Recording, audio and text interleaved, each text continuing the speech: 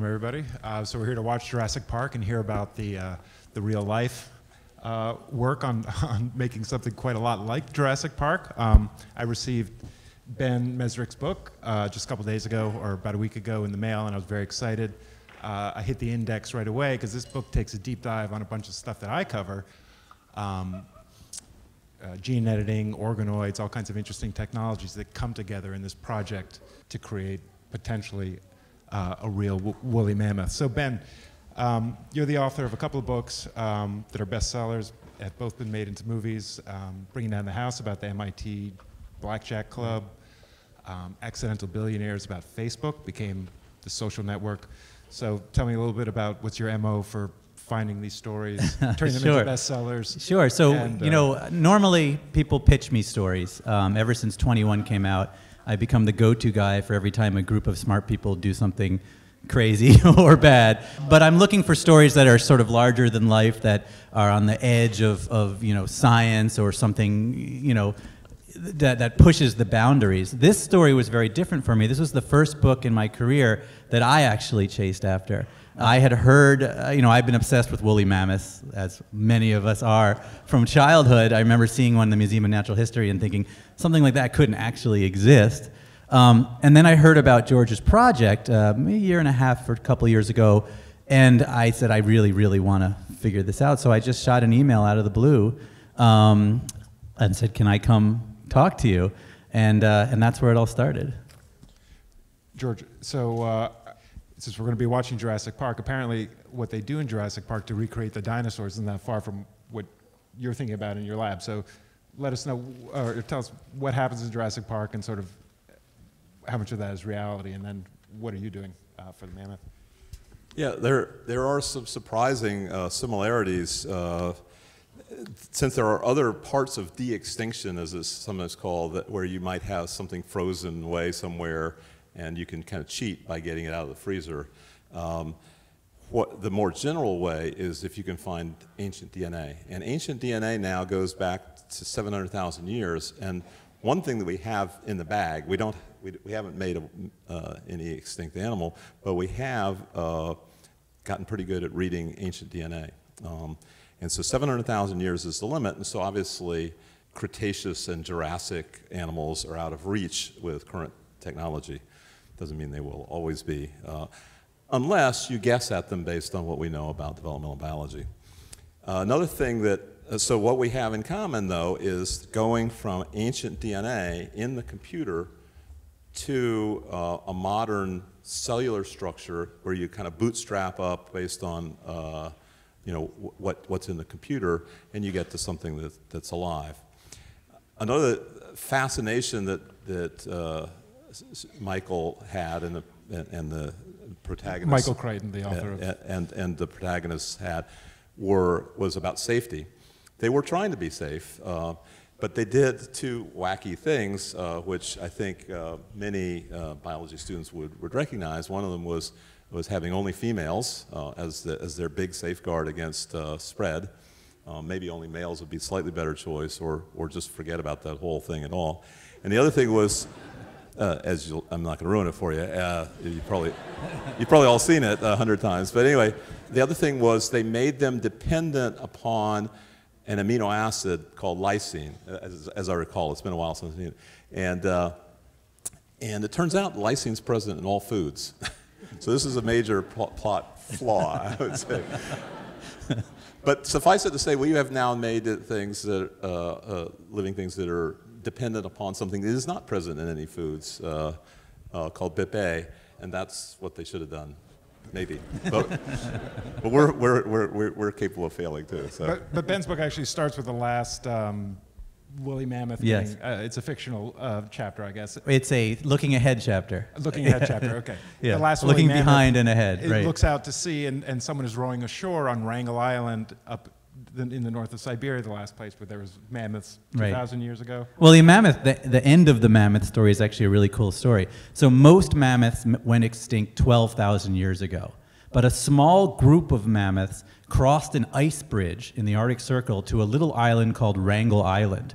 Then the ice bridge melted, and that family of woolly mammoths lived for another 8,000 years on this island until, well, there's a couple of possible ways they might have died. You know, originally it was thought we then came and ate them too, but it might also have been genetic problems as they interbred. But essentially the last woolly mammoths were around while people were building pyramids. So the last woolly mammoth probably died around 3,000 years ago. So one of the interesting details in the book is where the cells come from. And so just let me lay the groundwork here. George's lab is starting with elephant cells, the closest living relative to the woolly mammoth, or a close living relative, and then using genetic engineering to kind of turn those into potentially mammoth cells. So where did you get the cells, and sort of what happens after that? What is the game plan going forward to get our mammoth? Yeah, so they are actually remarkably close to mammoth. They're closer to mammoths than they are to African elephants. And a lot of people think that African and Asian look pretty similar, and mammoths look very different, and it's true. But genetically, they're much closer to Asian elephants, and mammoths are much closer to each other. We have cells from a variety of different sources. We have from either African or Asian. We have skin cells, we have endothelial cells, which are in the blood vessels, and we have placental cells, for example.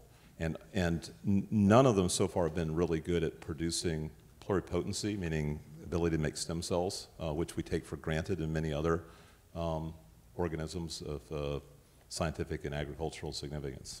Well, how close are you to getting a mammoth, would you say? I think Ben, in the end of his book, says about 100 years to get a whole. No, I said 3 years, and then Stuart Brand said 100 years, and then George said sooner than you think. So you can choose any of those three answers. Sooner than Stuart thinks. Yeah. Right. Full disclosure, I went online and I said never, so we'll see which one it is. One thing that drew my attention in the book was where the funding for this project came. It apparently came from Peter Thiel, who's famous for a lot of things, for being the first investor in Facebook. Right. For suing Hulk Hogan, for backing President Trump, and also backing the Mammoths. So George, tell us this story about how this funding from Peter Thiel kind of occurred. And by the way, when you mentioned that in your article, it went instantly viral. I know I inadvertently have written 2 stories with Peter Thiel in it, not realizing that that would be something that would explode in interest the way it has. So, yeah. Yeah. So I've known him for a while. I was having breakfast with him, and he said, "Give me your 3 craziest ideas," and I picked 2 of them that I thought might resonate with him. One is reversing aging in mice and dogs and of humans, and then one is a woolly mammoth, and then the third one was I can't remember the third. AI from nerve cells? Artificial intelligence by making nerve cells in the lab. And I figured the first and the last would be the ones, and he said mammoth. So. Well, a lot of people are saying that they wish there was more opportunities for scientists to get their craziest ideas funded. Yeah. Apparently, it's not that common. One thing that's really neat is it says right here on the cover of the book, this is now a major motion picture, or gonna be. Yes. Tell us about the movie. Sure. So Fox, 20th Century Fox, bought the project, and they actually bought it when it was a proposal. So before I wrote the book.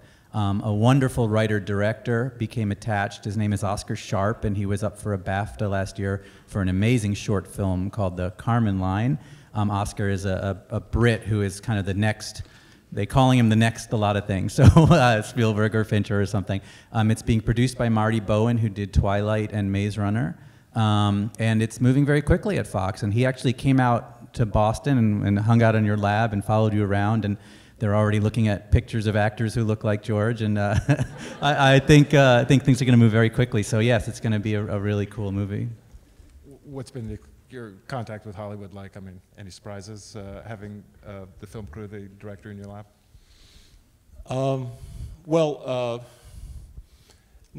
I mean, he's very thoughtful, and he really, Oscar puts a lot of work into it. I'm not going to say more than Ben, but a lot. And my wife and I, Ting Wu, do a fair amount of interaction with screenwriters as part of our outreach to get science understood by a broad audience, or at least in that form. So wasn't our first interaction, but it was an extremely pleasant one. Yeah, and, I mean, and he works so hard at it, and he's so creative and fun. And the goal is to make the scientist the good guy. You know, in Jurassic Park, in a lot of movies, the scientist isn't always the good guy, or they're always making mistakes. And I think it's going to be great to see a story with a positive scientific role in it, rather than rampaging woolly mammoths. Right. Although I won't put anything past Hollywood at They're, this point. But they're at least not carnivores. Yeah. Right, right. There's something bad in the background of all this, is that the reason we need the mammoths, it relates to a second part of the book, which involves a father and son scientists in Siberia. And so why do they need mammoths, and what is, Right. why do we need this, Right. herd if that's And the word. I'll give the dramatic Hollywood take, and then George can give you the reality. But I would say, to save the world, the massive tundra, which is essentially the ring of the world, is this massive land mass of permafrost. And the permafrost is a ticking time bomb. It contains within it more carbon than if we burned all the forests on Earth 3 times.